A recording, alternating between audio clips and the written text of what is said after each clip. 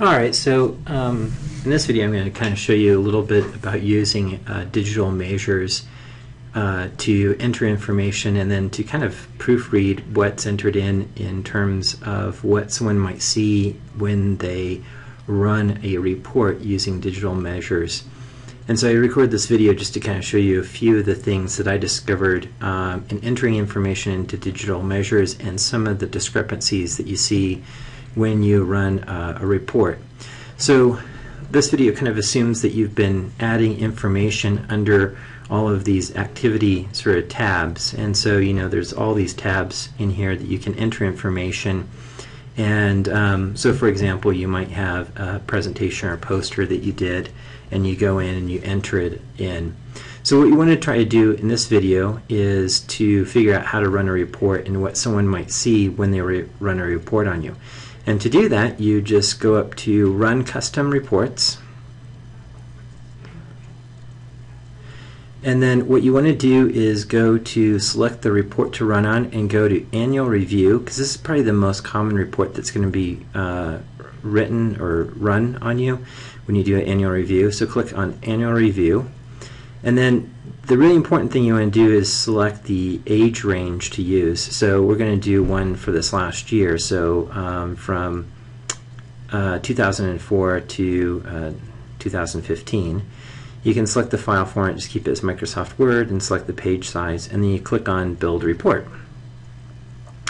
So this will then generate a Microsoft Word document that then you can open up and take a look and see what the report kind of looks like. So here's kind of a quick report, and you can go through and see if it captured the information that you're hoping that it would capture that you've entered in. And you'll note one thing when you run a report is that a lot of the information you entered in may not necessarily appear on this. So if you want to be fairly thorough, one of the things you can do is you can select on Details on how this report is built. And if you click on that, it's going to download another Microsoft Word document. And you click on that, and you open up that document.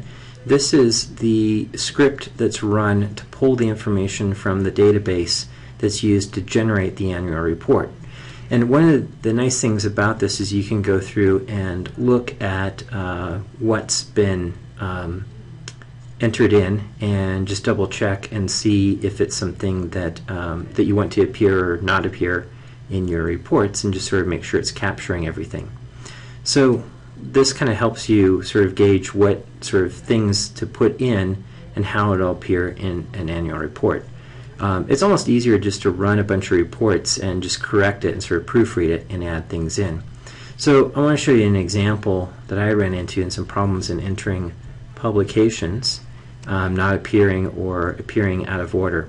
So if you go down to publications, I had a number of publications that were going or sort of in review or been submitted and they haven't been published yet, and so I wanted them to appear in my annual reports, but they haven't been published, but they've been submitted or under review.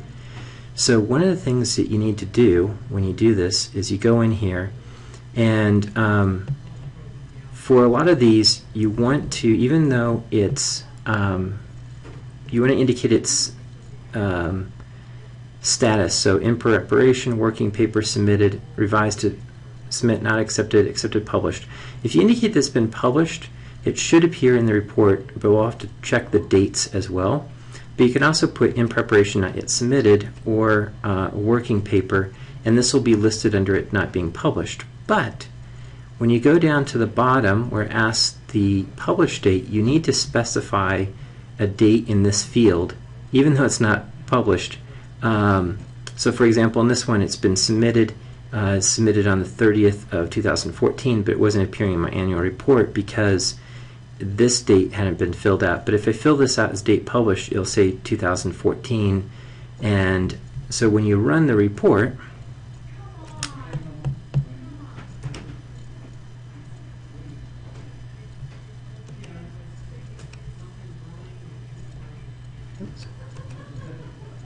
on this, what you'll see is for that particular one that's not yet published but has been submitted, we can go down and see that it is selected into intellectual contributions not yet published, and you can see that it's listed there under that category with the 2004 date, and that's because that's the published date you put it in. Even though it's not published, you add that 2014 date, that'll allow it to be in the annual report. And that way you can have things that are not yet published appear in your annual report.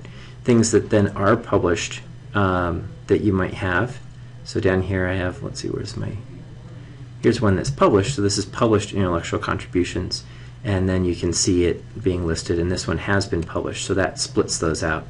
And so you have to enter in publication date even on things that are not published, so that they appear in the annual report as things not yet published, which is kind of a little confusing. So by pulling up these reports using this form here, you can sort of troubleshoot how things appear on your annual reports, and I hope this little demo will help you out in sort of formatting your own reports.